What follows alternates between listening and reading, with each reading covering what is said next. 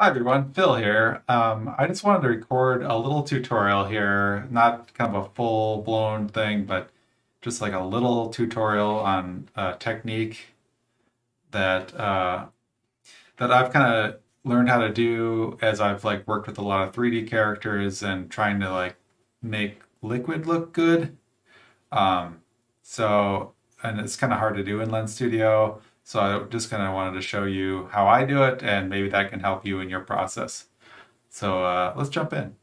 Okay, so here we have a scene set up, and this is using this new coffee cup lens that I made. This is a Patreon exclusive lens. I'd love it if you guys signed up and helped me, kind of enabled me to create more great content for you guys because I pay for software and it all kind of adds up after a while. So I'd love to have your support on that. So anyways, here's our character setup.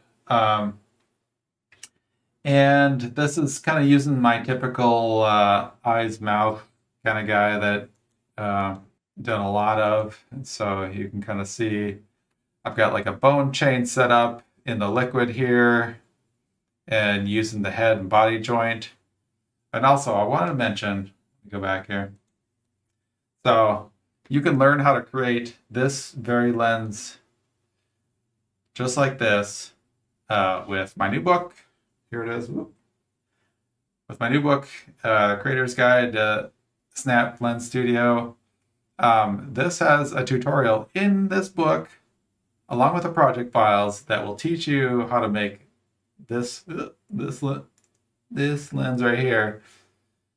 I know, screen reversals. What are you gonna do? Yeah. So towards the back, there's a little tutorial, and it walks you through the entire thing on how to make. Here it is. See, right here. This little chapter right here, Project 4, 3D character guy, walks you through the entire process of how I do this kind of lens. So I recommend you check that book out. It's on Amazon, Barnes & Noble, or you can buy it from Turner Publishing. All right, enough said about that. Let's dive back into it here. All right, tutorial begins. So here we have, you can see that we've got a liquid texture set up on the coffee here. And I've got the base texture, normal. I also add a little rim highlight, which kind of makes this cool little rim highlight on the liquid itself. I like that. It makes it look a little more dimensional and cool. And then we also have our material parameters set up, which gives it its glossiness. But guess what? This liquid is not transparent. And what we know from coffee is that you can actually see through it a little bit if it's thin enough. So what we want to do is create a new liquid texture for it. And you're like, oh, Phil, why can't I just add an opacity texture to it? Well, that's a good question. Let's try that.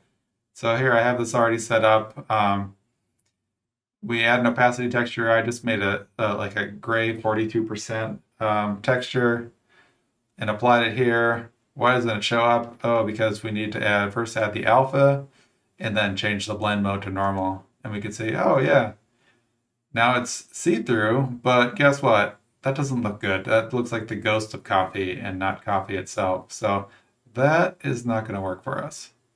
So what should we do here? Let's turn that opacity texture back off. Blend mode back to disabled. What we want to do instead is we're going to use one of the preset textures that comes with Lens Studio. Let's jump into the asset library, grab a material here. And what I want to use, there's a few that you could try, but the one I used was this right here, this Jello material. Jello coffee. Sounds good. So here we have our Jello, and here's all its parameters and stuff. First, let's just go ahead and apply that to our coffee liquid geometry here. And drag it out of there, and look at that. Ooh, look at that. Jello-y coffee, yum. Okay, so there's a few things going on with this material here. And so let's just adjust a few things before we really dig into adding that opacity, or the transparency, I should say. Well, first, it's animated. This is kind of got this bulging effect, which I like it because it makes it look kind of liquid and stuff, but let's tone that down. Change the strength down.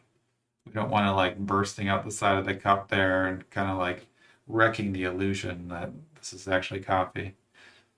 And then I can bring the noise scale down a little bit. It's still red. Let's change that color tint to something a little more coffee-like. Oh, there we go. Dark cup of Joe right there. And then we'll take this thickness down and intensity down. Chromatic aberration. This darkness and exponent as well.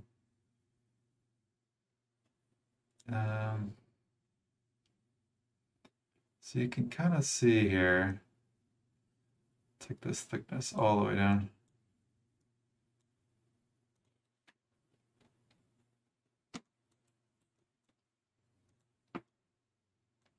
And it's pretty dark. Oh, okay. So I think our color here is like too dark. So let's bring it back up into the range where we can kind of see through it. It's a little hard to tell. We're going to go ahead and just like tip this cup a little bit more so it's gonna, we can see. See, we can see through it now. Our liquid is see-through. All right. We'll take this all the way down. All right. Now we're kind of like, okay, so yeah, this liquid is see-through, but what's going on here? It's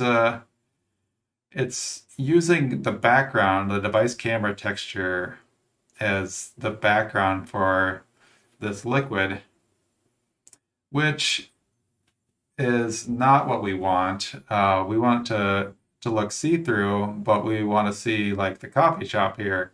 So one thing we could do is change this background texture, go into our textures and turn it into the coffee shop background that we have there. Ooh, look at that.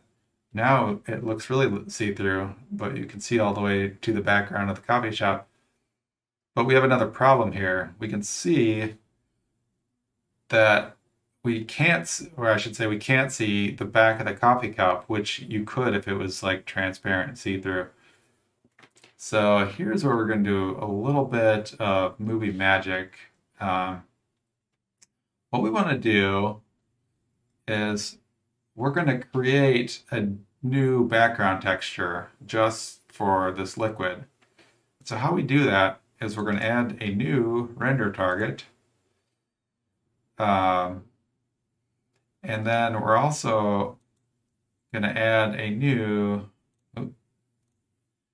camera. So this will be the main camera. And we're going to put that on a new layer. And we're going to have this main camera feed into the new render target. We'll also rename this main render target.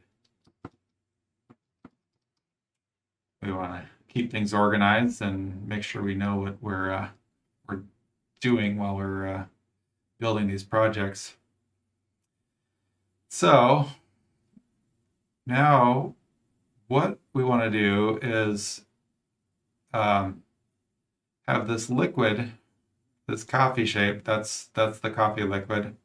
We want that to be seen by the main camera because that's going to be on top of everything. We want to build things so that what's going on in the background is just what's going to be like this whole area in the back of the cup.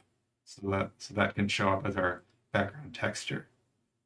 Hope that makes sense, but you'll see in a second. So now we've got, that doesn't show up because we have the coffee shape showing up in the main camera. You're like, and that's feeding into the main render target, but where is it? So we have to go into our scene configuration and switch our render targets over to the main camera render target. And we'll do that for both. And they're like, okay, cool. So there's our copy, but where's everything else? Like, oh yeah, uh, that's all on the render target, but when we go to our, that's not being seen right now. So here's what we do. Select your main render target again, change the clear color background to texture, and then from there, select your render target. Yay, there it is. So that's looking a lot better, but that's not quite right yet. Because we've got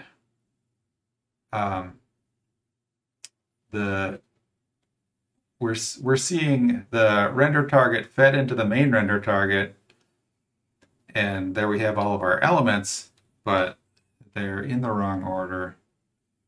So what we'll do next, let's go in.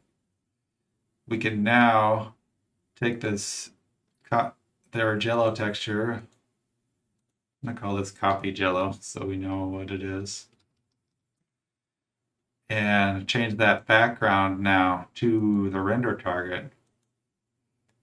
Ooh, look at that. Because if we go in, let's change our live target just to that render target again, and we can see, oh yeah, see, it's feeding in the empty coffee cup right there. So then we'll jump back to our main render target just to check again. So yeah, we can see that background texture is what's showing up back there. And like, okay, so now how do we hide this front part that's showing up here in front of everything? We can just go in, grab this coffee cup, duplicate it, and then change that that layer to show up on the top layer. Ew, look at that. There it is. Now our coffee cup's looking a lot better. The liquid looks like liquid. But we've gotten rid of our eyes and mouth, so we can just grab all those, add those to the top render layer, and there we go. And they're all showing up now. So now we can go in to our coffee jello texture, start to play around with like thickness and intensity, and that just kind of like how much distortion is on there. Little chromatic aberration if you want that. I don't think that copy has chromatic aberration, but you know, you can just kind of like play with the settings a little bit just to kind of like dial in what you want for your coffee texture. So yeah, that's pretty much it. Short tutorial. Hope it was instructive for you, and you can learn some good techniques, be able to play around with this and improve your lens studio lenses. So thank you very much. I'll see you next time.